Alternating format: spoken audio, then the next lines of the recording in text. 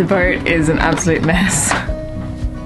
So another job for me and my head torch. I've got to find the little rat runs where the this wire goes. I literally need another arm. I don't understand what he's trying to get me to do. One of the more glamorous sides of living on a boat. Brush up, brush up, brush up.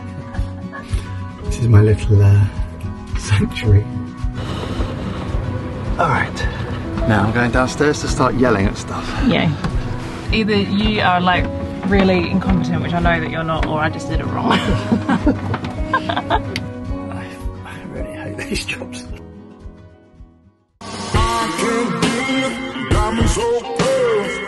I don't wanna take you traveling the world, but I can love you. Yeah, I'm gonna love you. I'll give you all of what I've got. The fancy finds, baby, I have not. Just gonna love you. Yeah, I'm gonna love you. I'm gonna love you, baby. Cross my heart and hope to die.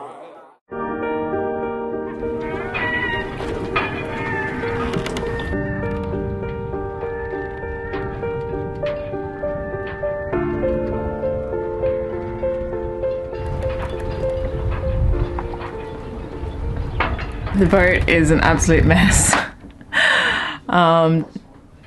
Despite the fact that, you know, we've been here for over 24 hours now.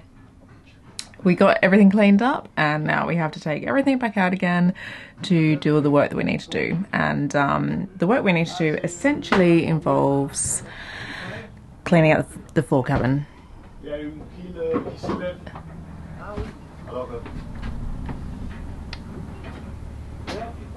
We always have people coming up to the boat and saying how pretty she is and asking about her. Always. Lovely. Yeah, we need to clean out the fore cabin. Desperately. That's essentially our entire to-do list. Chores this morning, because we live on a relatively small boat, we tend to find different areas to work from. Now, option Terysa today is, what are you doing to them this morning, my love? I'm going to continue the cleaning operation. Today's job is this actually, and I'll show you this, because most boats don't have one of these. This is the keel control for southerly. Now, southerlies being lifting keels or swing keels, they have a little computer that allows you to adjust the height of the keel using a hydraulic ram. And it's a sealed unit, but after 8 years, ours started to not work every time we pushed it. Today is fitting a new keel switch, and I hope that there'd be some sort of like nice plastic four-way plug that would just be a question of removing 4 screws and plugging a new one in, but no, I've got wires.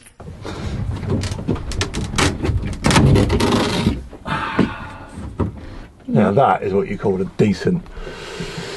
That's what you call a steering mechanism. Yes. What is that called? Steering ram? This? No, the whole bit, the whole thing.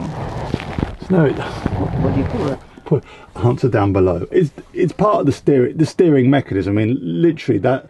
There's a series of articulated joints on the wheel that come down here to this. This is a this flange, and then there's a rose joint here. So basically, the wheel turns, and then this pushes that back and forward. It's literally just the steering linkage. Steering linkage. Part of the steering linkage system. Okay. Anyway, that's not what you're focusing on today, is it? No, it is not. What are you doing? I've got to climb up into the guts of the boat. But for those of you that are interested in how the inside of a southerly is put together... And who wouldn't be? Why would you not be, eh? For those of you who know southerly yachts, you will know that they have swing keels. That means we can take the keel fully up or fully down. We have 3 or 4 different ways of doing this. The easiest option is always the control at the helm.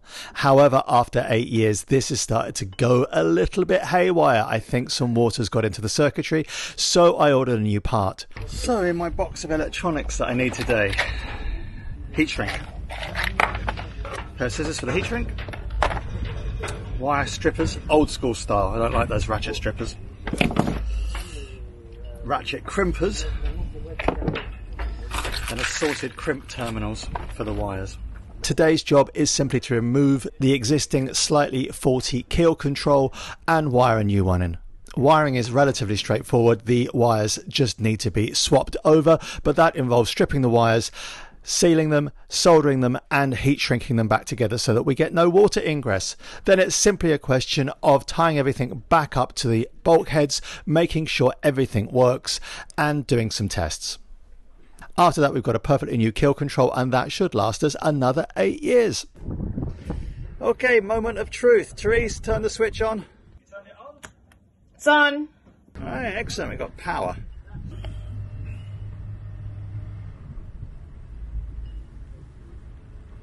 And I think we'll have you up there. That's the sound of the keel either going down or coming up. Coming up, I think. 2.2 metres, 2 metres, 1.8. That is why I will never buy a boat that doesn't have a lifting keel in a monohull. It is the most supremely useful feature you will ever find on a boat. Beautiful. We have a working panel again. How you doing? Well, I'm cleaning the toilet, so you know. Well, I can stop you toilet cleaning for 3 zip ties and a pair of snips. One of the more glamorous sides of living on a boat. Brush up, brush up, brush up.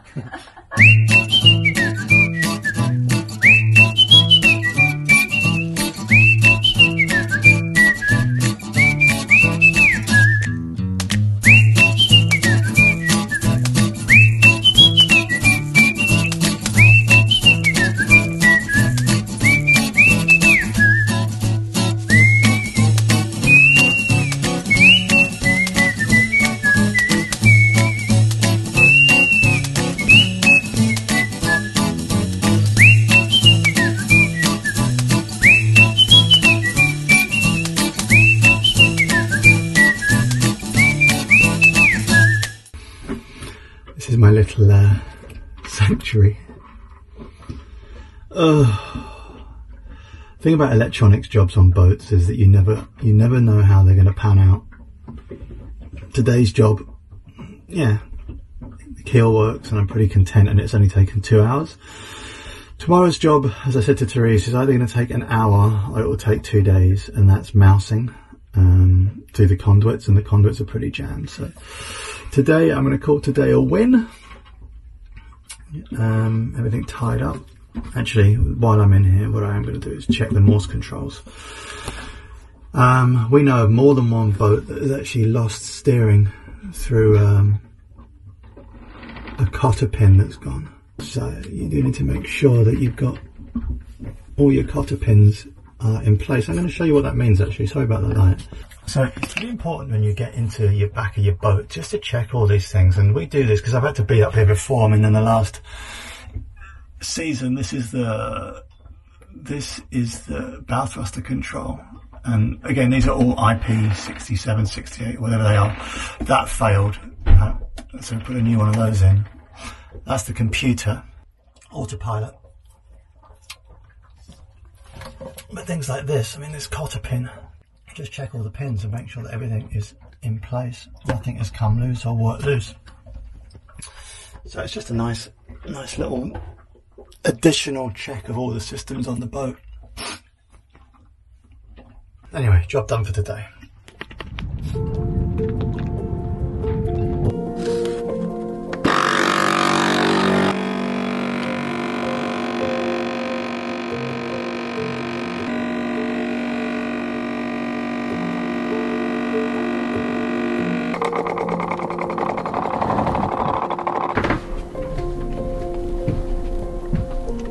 Wakey wakey.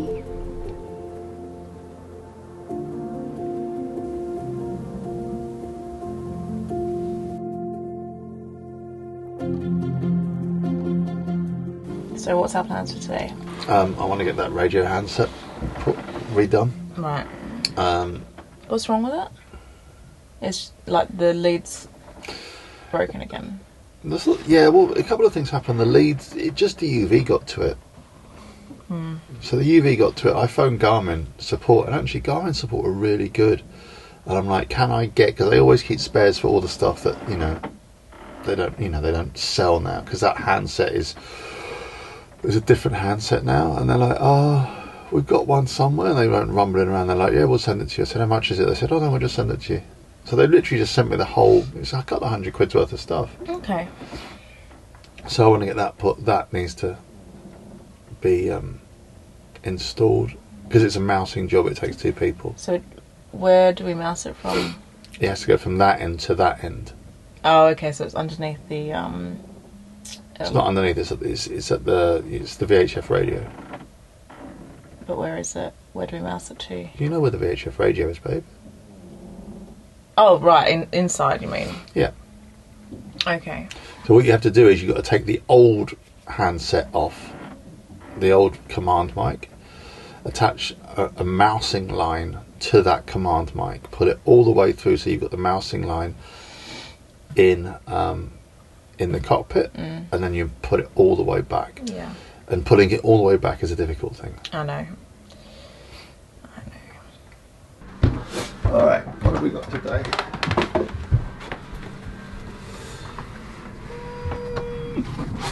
God, this coming.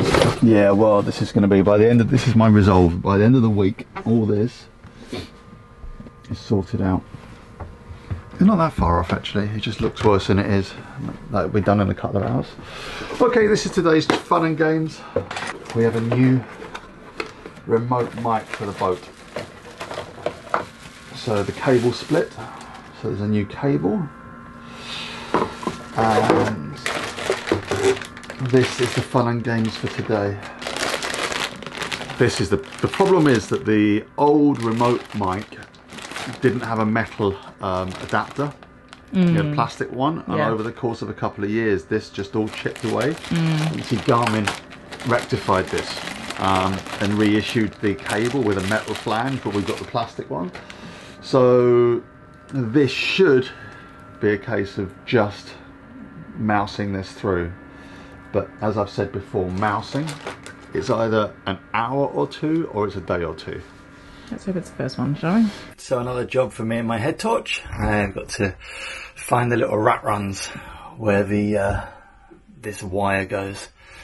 I really hate these jobs.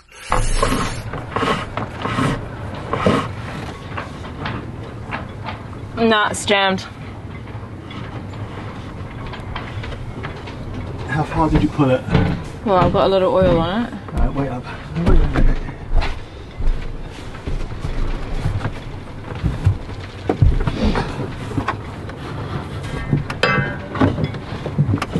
So the mousing run, you run a mousing line through. Now, some people would say, well, why don't you just tie the 2 cables together and pull them 2 together? You have to really sometimes, because there's so many like bends. You can't just attach a cable to a cable, because you'll either end up damaging the cable or you'll end up breaking the joint somewhere in the middle of the conduiting, and that is really the last thing I want to do. So we've run this pink line through. That's the mousing line. That's the mousing line. And then what we're going to do is cut it, reattach it, grease it, and then run it back through. So that's the old cable. And now we have the new cable.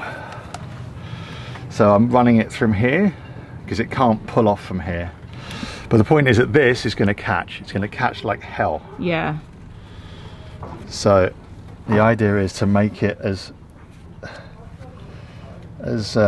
resistance free as possible. Just going to smooth off any blunt edges on it using insulating tape. And then are you going to put some Vaseline over it? Yeah, then I'm going to grease it. There's also a fine line between kind of like putting an end on this and then increasing the thickness past the point at which it becomes a constructive thing to do. Obviously, if we add like a couple of millimeters to the overall diameter, it's just going to be more difficult to get the thing to pass through. Yeah. So it's just about making a really nice, smooth, tapered cone. Then a liberal dab of Vaseline. And I've said this to you before, if ever you have dry lips, do not use this type of Vaseline. This is used for the heads, for all sorts of stuff, mostly for greasing aspects of those Jabsco's. No, it's alright, love. I've got my own, thank you. Ruby Rose 2 will not be sponsored by Jabsco.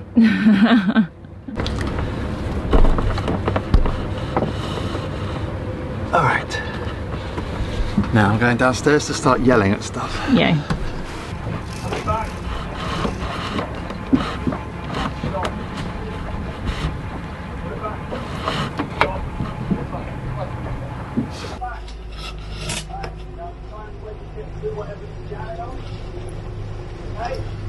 So, alright, I'm letting go. Yeah, it's jammed fast. It's jammed fast. You may be pulling it back again in a second. Okay.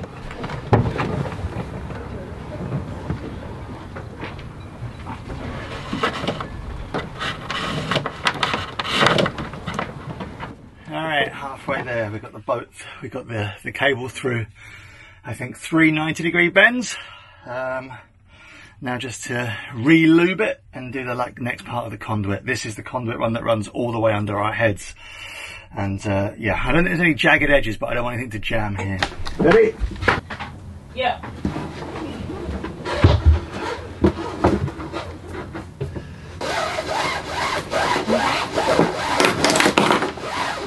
Put it to the chart table now. Alright. There you go, my love. How'd you go? Yeah, one cable through. So is that done? Yep. Oh. Well, the cabling's done. I've got to fit it all. All right.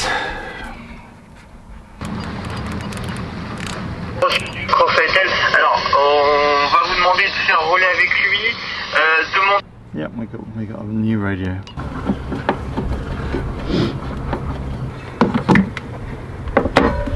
What a lovely day this is. It's good to be back on the boat.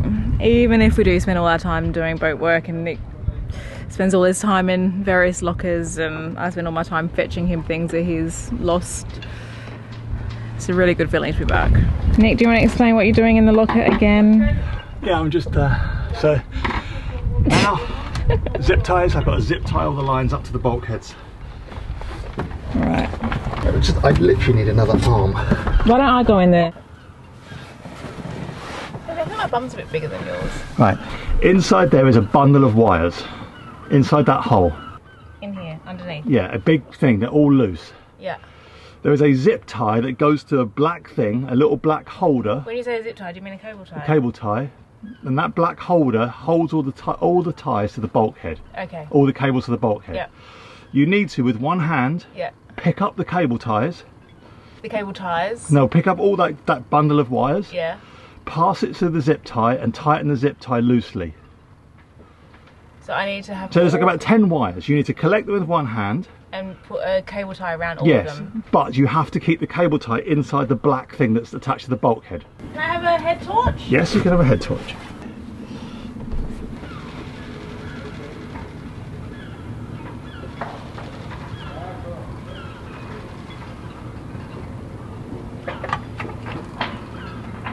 I don't understand what he's trying to get me to do.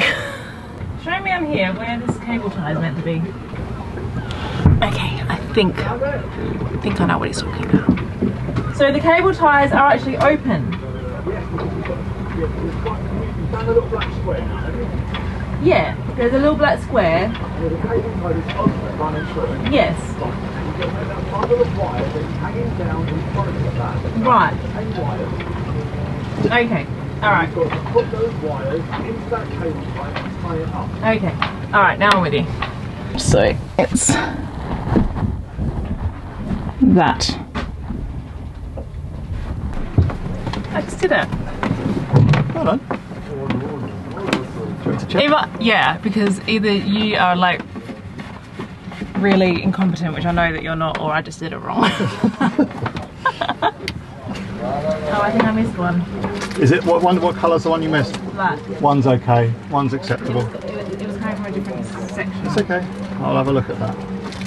I'll have to get in and have a look, babe, because I've got to put it all back together anyway. So. Well, I don't think that I did it right because that was very easy. I thought you were talking about this bulkhead. If you've done it, I'll be very pleased. No, I probably haven't because, as I said, it wasn't You hard. probably have. Have faith in yourself. I do have faith in myself, but I don't have faith in your instructions. All right, you need to hop. Yeah. Yeah, what? Well, you missed 1, 2, 3, 4, 5, 6, 7, 8, 9 wires. What?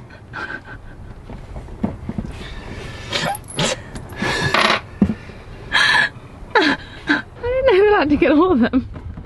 Yeah, I think I was quite clear in those instructions all the while. You were extremely unclear in all the instructions. Well, I tried.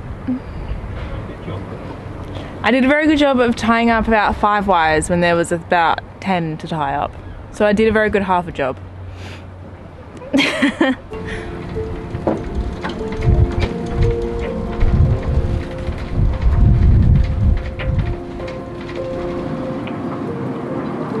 It's lovely having fast internet on the boat. It's quite novel, very unusual for us.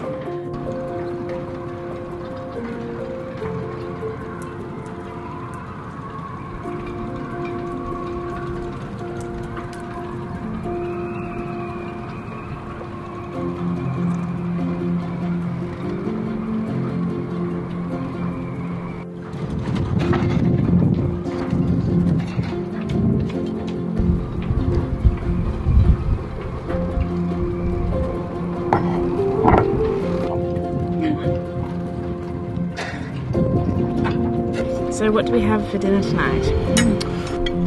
Soy burgers, grilled aubergine, eggplant, naan. None. Just none. Aussies. And tabbouleh? Tabbouleh. Tzatziki. Tzatziki.